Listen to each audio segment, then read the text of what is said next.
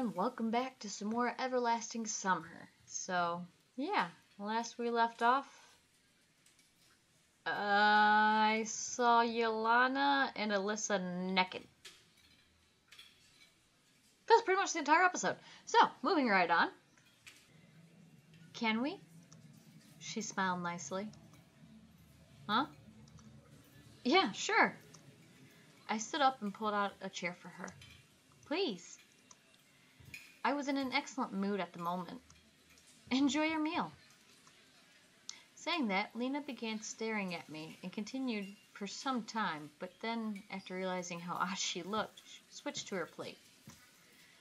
You too. Do you have any plans for today, Simon? Nope.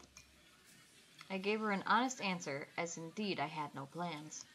Except for searching for answers, but that was more like a global goal. Do you want to take a boat ride to the island with us? The island? Well, I think I've seen it from the pier. For what? Olga Dmitrievna asked us to gather some strawberries. Ooh, strawberries. There are a lot of strawberries there, and they're so delicious. I love strawberries. I could imagine the taste without even eating it, just by looking at Slavia's face. And what are those for? I don't know, but it's indeed a great idea. Well, indeed it is. Moreover, I haven't been to the island yet. Yeah, sure.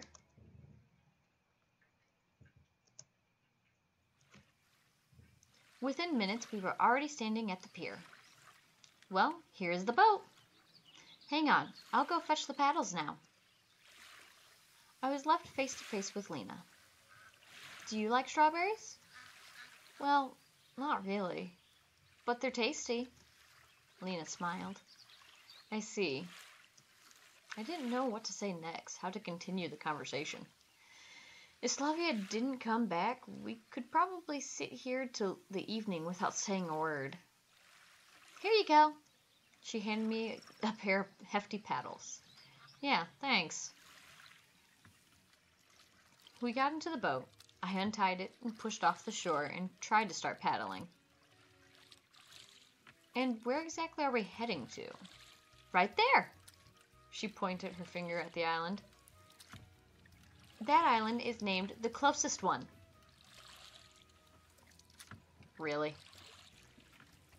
I wonder what captain gave it such an original name. Well, the island is indeed close to the shore. Aye, aye, Captain. If only I'd known what was waiting for me ahead. I wasn't an experienced oarsman. I'd rowed a boat just once or twice in my entire life. It was less than half a mile to the island, but we were making our way in zigzags thanks to my skills. By approximately the middle of the trip, my arms hurt so badly that I dropped the paddles to get some rest. Well, aren't there any strawberries anywhere else? I mean, in more accessible places? But the tastiest ones grow there. Slavia gave me a puzzled look. Is it hard for you to row alone?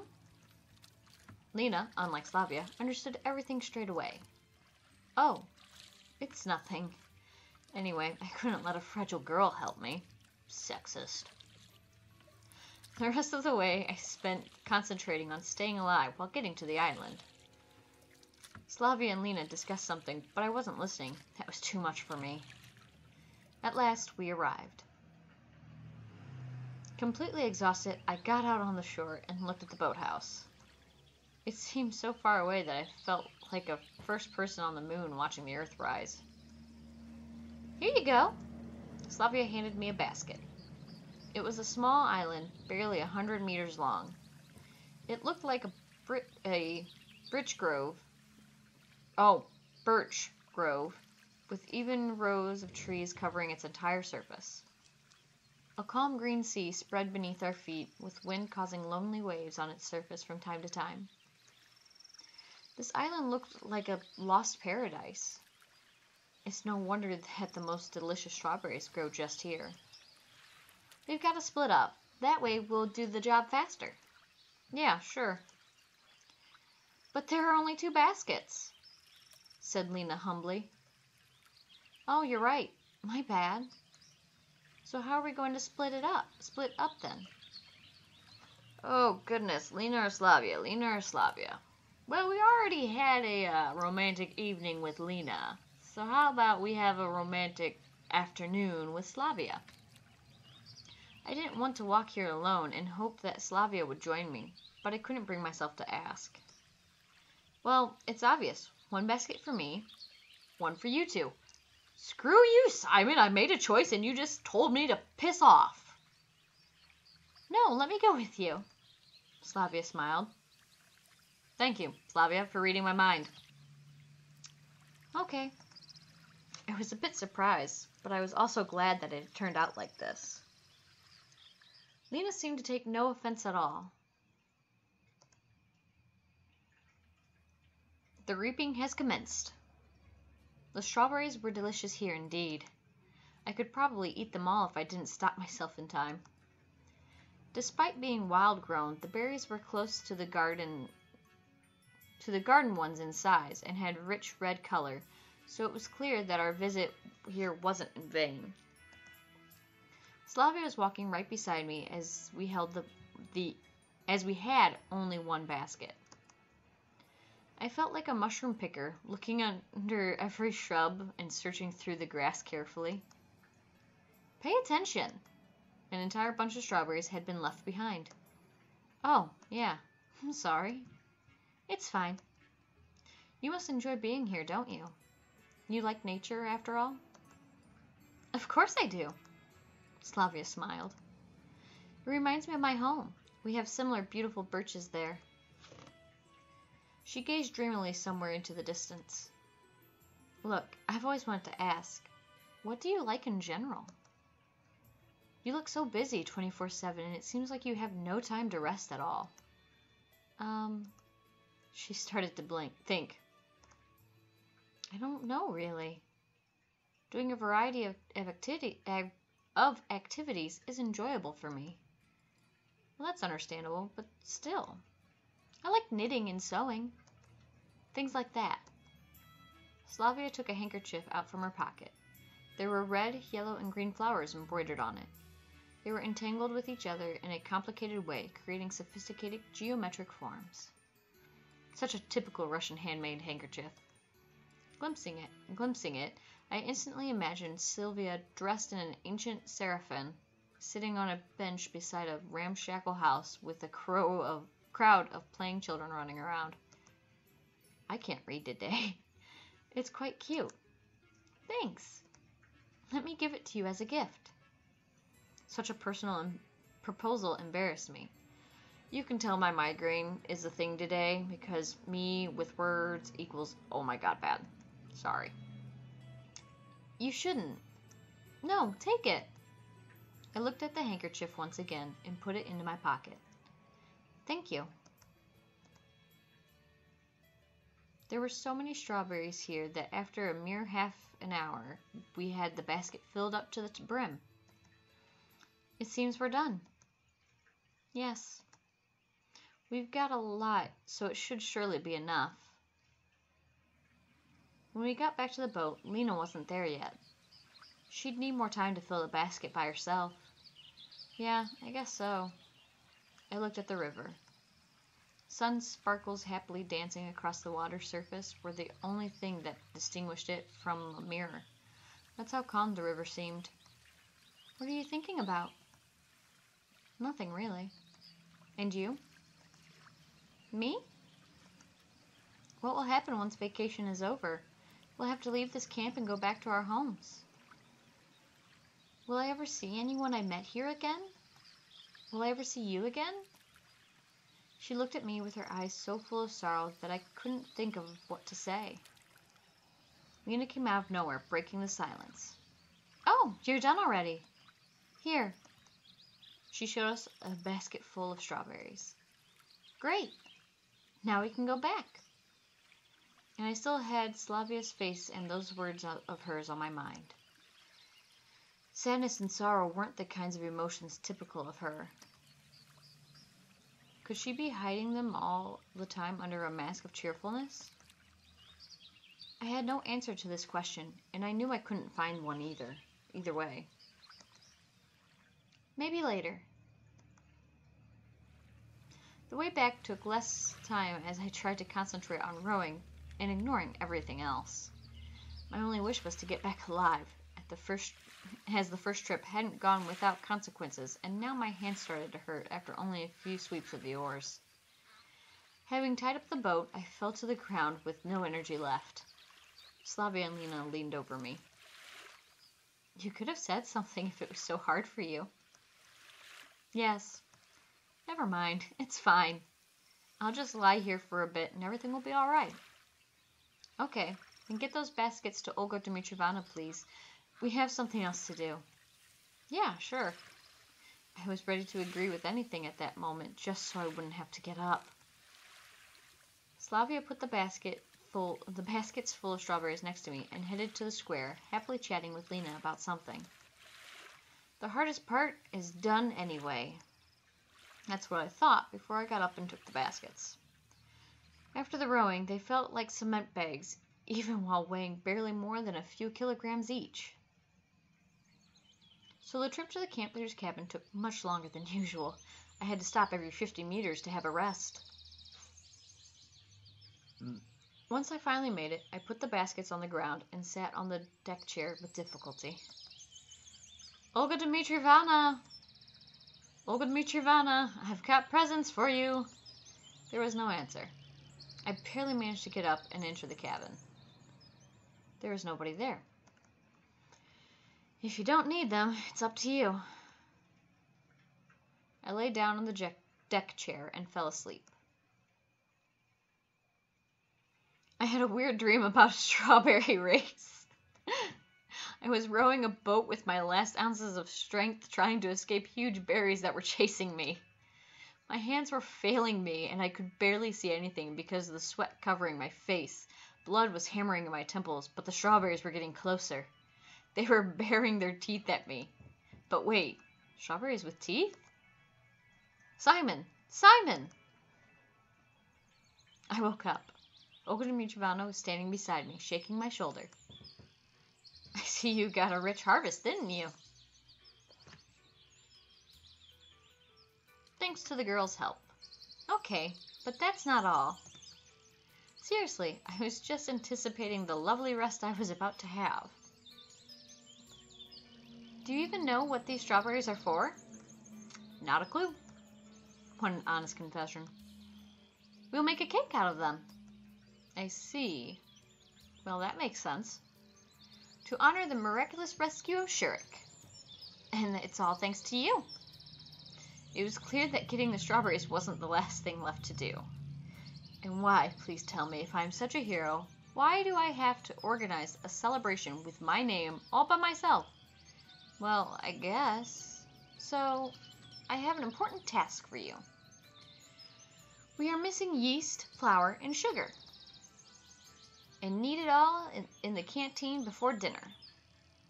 And those who will make the cake can't deal with it on their own somehow? I asked pitifully. Of course they can't. All of them are busy. And you are the only one in the whole camp who does nothing. While her words were partly true, it doesn't make it any easier for me now. Moreover, those words felt like a bullet to my head. So write it down. You'll get yeast in the infirmary, flour in the library, and sugar in the clubhouse. Why? Why are those things there? Wait up. I have no time. I'm in a hurry. Good luck. She smiled slyly and left.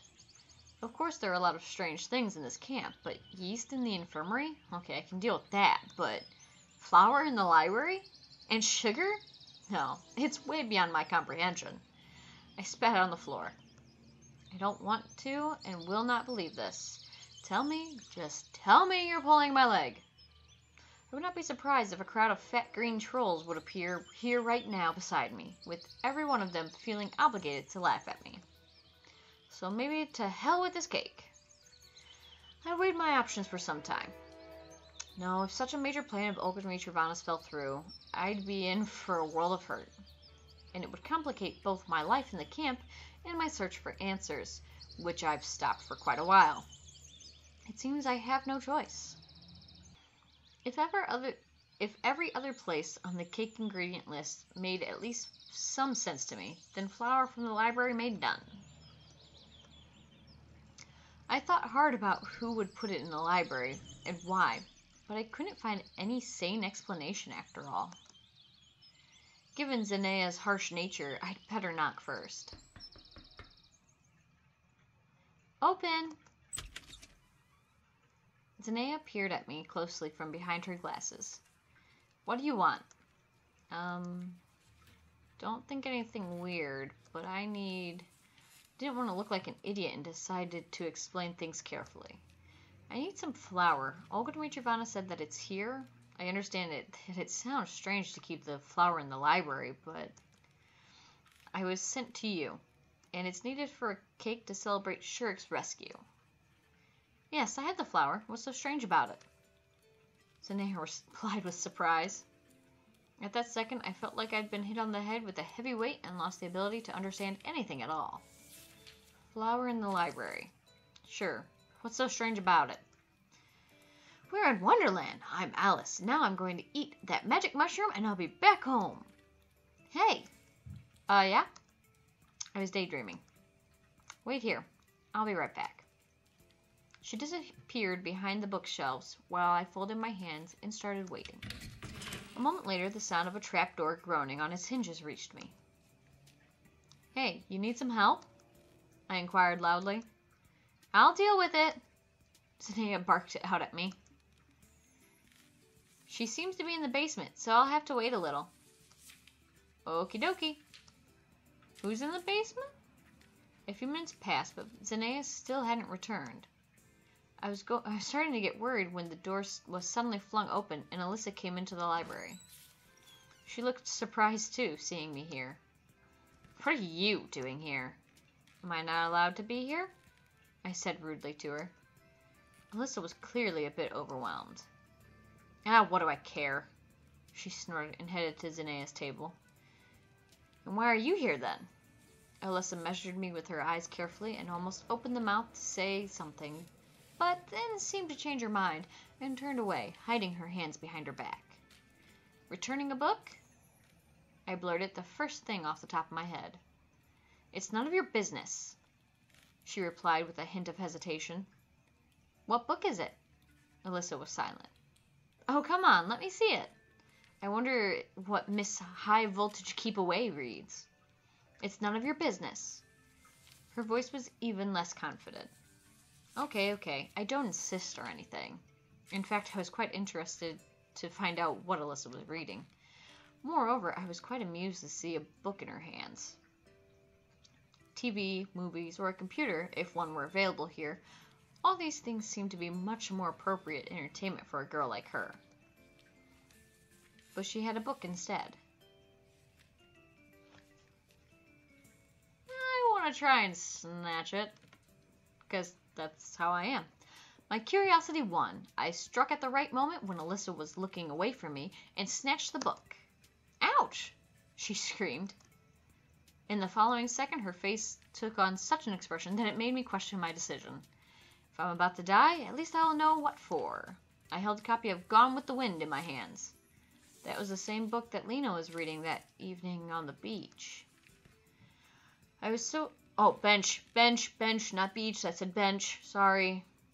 I was so astonished that I completely forgot about my imminent death. Is it interesting? Yeah, Alyssa answered without enthusiasm, blushing. Okay, then. I handed the book back to her. Alyssa threw it on the table and left the library quickly without looking at me. So human things aren't alien to her. In the end, she too is a girl. After a quick review of everything that just happened, I concluded that there was actually nothing that strange. Finally, Zenaya's deep groan rang out, reaching each and every corner of the library. Grab it! I passed by the bookshelves and beheld the perspiring librarian sitting near the trapdoor leading into the basement with a small sack next to her. Well, they might have some sort of storehouse down there. Thanks. I took the sack and left the library. Thank goodness it wasn't too heavy, so I carried it down to Olga Dmitrievna's cabin without too much effort. And I'm going to end it there, guys, because I don't want to record for too much longer. So we will pick back up on this next week, and I hope you guys are enjoying the story. I know I am. Yeah. I'll talk to you guys later. Bye. I'm logging off now.